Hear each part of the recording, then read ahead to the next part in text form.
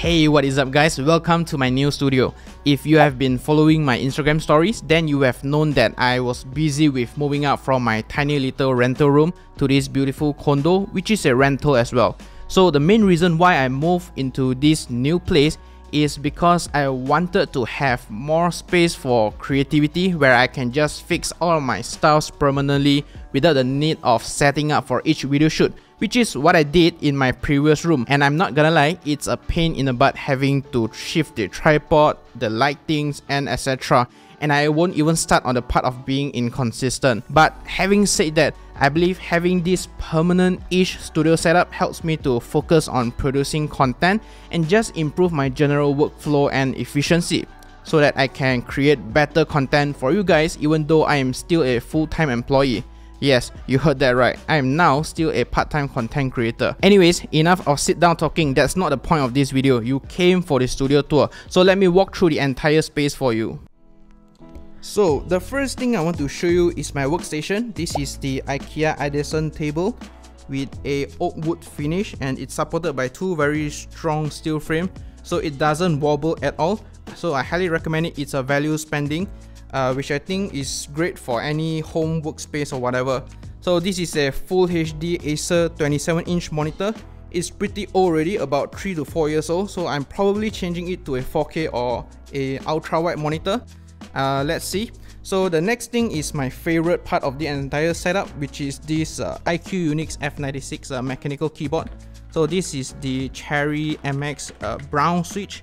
So it's really nice to type with. It's not the cheapest keyboard, but definitely a nice touch of color, a splash of blue and white and orange in the midst of all these black and white stuffs. So the next thing I want to show you is this Secret Lab Titan chair. So this thing is not cheap as well, but it's well worth it. I used to have backache, but after having this chair, I no longer have any backache anymore. So I used to spend like what, 4 to 6 hours on weekdays every single night editing my videos, and also about 10 to 14 hours every single day on weekends. So definitely well worth it, especially we are facing computers so much in this COVID era. And the next important thing is this Godox SL60W LED light with this huge ass dome diffuser. So that LED light is being diffused by this huge dome, meant to try and replicate the sunlight which hits on your face, so that light is soft enough and it looks a bit cinematic. As you can see in my previous video, I'll probably put B-rolls on this footage so that you can see whatever I'm talking about. Moving on, I have my MacBook Pro here.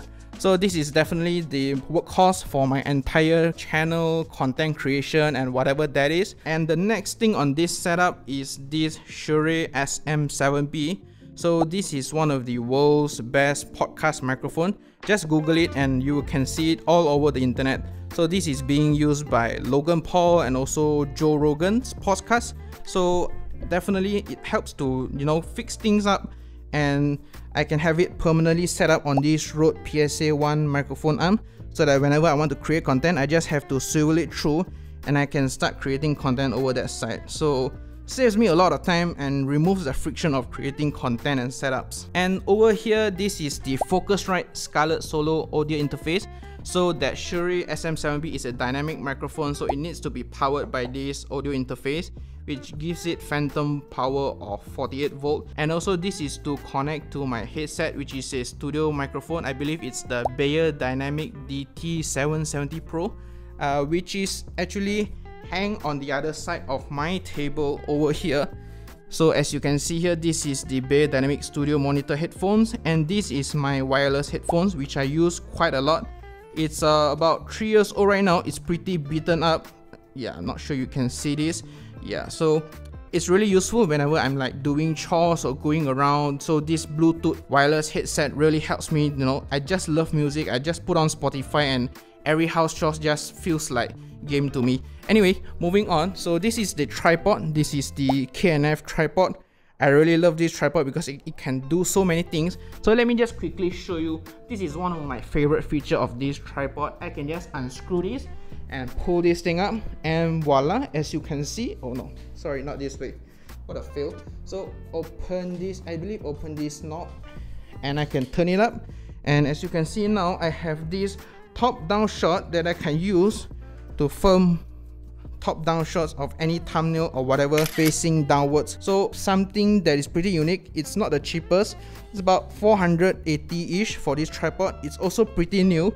So I just want something new and sturdy and which can support my equipments, plus there's a lot of axes over here, so definitely well worth it investment as well. And moving on, we have this IKEA Lotus lighting. So this thing is actually pretty unique. It's from IKEA, and I actually can't find any stock on IKEA Malaysia except for IKEA Tebrau Johor, which I don't know why. Is it because no one goes to IKEA Tebrau? Let me know in the comment section down below. So this lighting, I can't find it online. You can't order online. There's no secondhand on Facebook Marketplace, on muda.my, on Lazada, on Shopee. There's no scalper selling this as well. It's all out of stock. So this light, I actually bought it from Carousel. Luckily, I saw the posting like 1 hour after the seller post. And it's a second-hand light, but actually it looks as good as new. I actually paid almost full retail price for this because it's just out of stock everywhere and everyone is looking for this light. I have no idea why. Anyways, the reason why I wanted this is because it just creates a little bit of accent to my dial background. I don't know, is it blue or grayish blue background? So having something curvy behind my head, it just fills the void of this small little space of this wall. And what's inside it is actually a Xiaomi smart bulb, so I can actually adjust the lighting here on my phone. So as you can see here, I have a favorites. I can actually change it to cool, so I can also change it to studio warm, and there's a lot of things you can customize with this. So it's actually controlled by this app as well. So I will just leave it as it is with the studio warm and move on. We have this, of course this is a fake plant. This is the IKEA, I don't know what they call it, IKEA Fake or something. This is just a fake plant from IKEA. It just helps to, you know, put some greenery inside the room so that it doesn't look as dull. And over here we have this rack, which is IKEA Fialbo or something, which is an iron rack with a wooden top, oak wood as well. So it matches the entire accent, entire theme of this studio as well. So over here we have some quotes, as some of you might have noticed, is from my previous studio as well. And over here we have this Model X with the golden fork behind it. So I have no idea what to do with this space or with the fork microphone for now, so I'll just leave it as it is. And some greeneries, and also I believe this is the Gundam Astray red frame. So I used to do Gundam, or should I call it Gunpla, quite a bit, Gunpla modeling. So, and then this is the Metabots Rokusho. This is one of my favorite anime. I don't do them anymore, so this is just some collections that I brought from my hometown. So some more greeneries, and over here we have some books, and down here we have some of my studio equipments. So we have these spare lenses, some lenses over here. So this is the LED light that I used to use for my old studio, the blue color light if you noticed previously. And also over here we have some extra tripod. I think this is the hot Shuma extension for camera, and this is the mini tripod whenever I need to use my camera as a webcam beside my monitor. So this is just a small tripod. It's just really handy to have all these small equipments around whenever you need them. And this is the Camlink 4K, so this allows my camera to turn into a webcam. So it converts the signal from my camera and turns it into the webcam so that I can go for live stream or whatever. Not that I've done live stream, I will probably do live stream one day, but for now it's always best to have the equipment ready whenever I need it. So moving on, as you can see over here, this is actually, let me turn it off. This is actually my old lighting that I don't really use anymore, but I found that this space is pretty dark. So having that extra own small light flooding this entire space helps to brighten up the entire ambient of my background. So I'll just leave it there for now. It's a little bit ugly, but no choice. So that's about it. And behind this is actually one of the best cable management you have seen in the world. Actually, no, I'm just kidding. It's pretty hideous. This entire thing is powered by this Belkin 8-in-1 surge protector. So as you can see here, I have a lot of plugs going on. This is for my MacBook, this is for my monitor, this is for my key light, this is for my secondary light, this is for my iPad and all around charging purpose. This is for my USB-C hub, which is a 7-in-1 USB-C hub, and this is for my wireless charger, which I have here so that I can charge my iPhone 11 whenever I want. So it's pretty handy. I try to hide it as best as possible, but obviously cable management, you can only do so much. Yeah, I know it's a little bit ugly, but I'm still planning to reorganize it once I change my monitor into a 4K monitor, and I will attach it, I think, with an ergo arm or whatever they call it, which is flexible to move around. So by that time, I'll probably reorganize the entire wire and, you know, make it better. But for now, it is what it is. I'll just leave it as it is. So the next key items on this setup is actually this IKEA LX drawer. So this is a 5-slot drawer, if I'm not mistaken, which is an oak wood finish as well. Pretty nice drawer. I highly recommend it if anyone wants to buy it.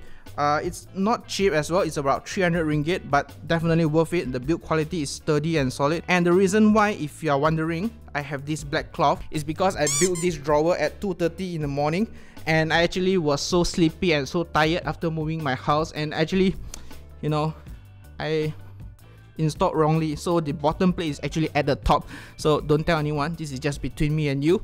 So actually, to improvise it, I just covered it with a black cloth, so the damage has been done already. I can't really reverse. What's done is done. So also helps with preventing scratches, so why not, right? And also the next part, which is also the key part of this entire setup, is this Logitech MX Master 3.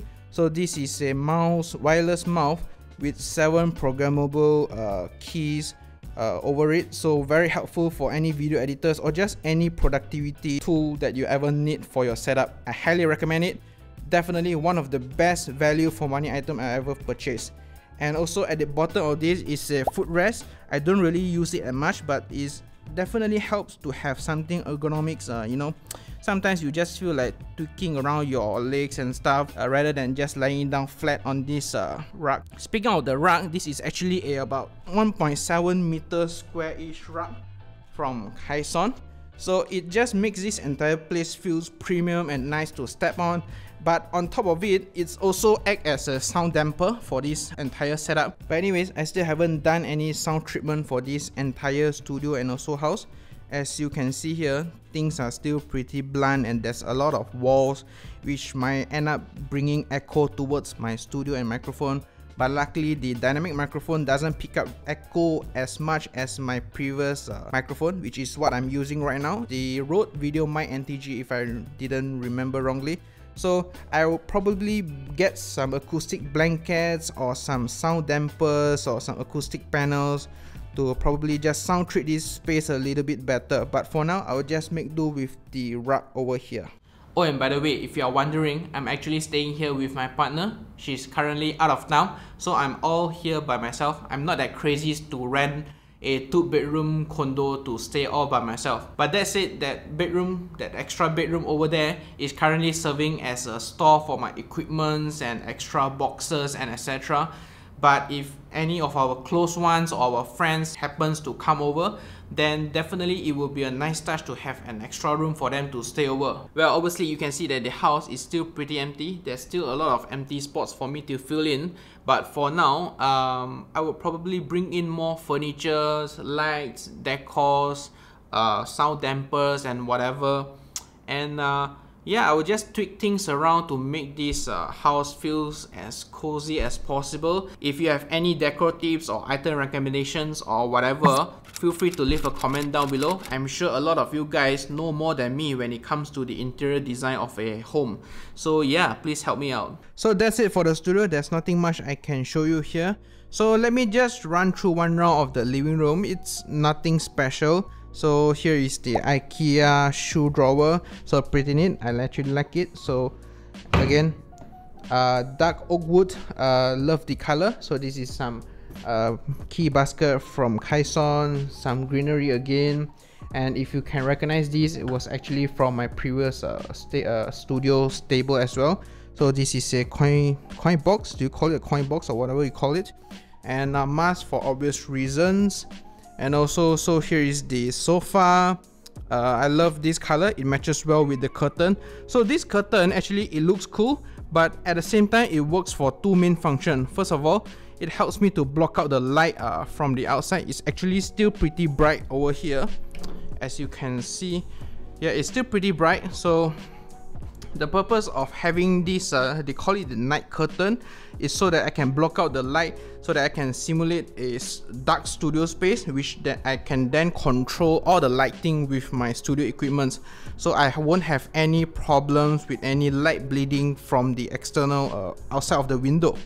And another function of it is actually act as a sound damper. So behind all these curtains are actually windows. So having this curtain to absorb the sound really helps with the reverberation of the studio's voice. So it's pretty empty over here. I'm not sure what I'm gonna put here. Probably a lamp to make it more lively and more cozy. And yeah, there's nothing much here. Some boxes on top of this TV console. This is where I charge my Apple Watch. I have no idea what I've put here, so I will leave it here for now. So TV console, I put some of the stuffs inside to keep it clean and tidy on the external. And then just a huge ass rug provided by the owner. And some greeneries that I got from Kaison as well, on top of this iron table with some wood finish below the glass top, I guess. And then just a small little dining hall for 6 people. So you can sit for 6 here. So there's a bench over here, so pretty neat. I love the color scheme. It matches really well with the entire living room. Some blue and dark oak wood. And over here is the kitchen. Again, nothing fancy, just some basic kitchen.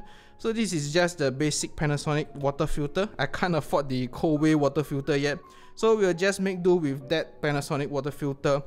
And moving here, nothing much here. So pretty much all of these are IKEA mugs. I love my Nescafe Classic.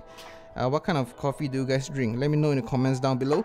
And my rice cooker. So for now, I actually have my mushroom braised chicken rice inside. So it's something that I've cooked during lunch, and I have extra for dinner. And here is my electric kettle, which I think I'm gonna replace it with a hot water dispenser. It will be more convenient to have the water dispenser as opposed to the electric kettle. And yeah, my chopping board and this huge ass bowl from IKEA as well. So pretty neat. I love how it looks, and it just matches well with the wooden tone. So yeah, I just love the accent of the extra wood when it comes to this sort of marbly glass white solid finish of this countertop, of this kitchen countertop. So there's a lot of lightings here, and yeah, it just makes the entire living room feels very lively. So I actually love the fact that this house is actually pretty well lit. There's a lot of downlights over there, and that fan itself is also a light as well. So there's one light here, and also there's another fan light over there. So everything is actually pretty well lit. And over here, there's nothing really interesting to show you here. That is my master bedroom, and this is the second bedroom. So over there is the external bathroom. So all in all, there's 2 bathrooms and 2 bedrooms in this condo.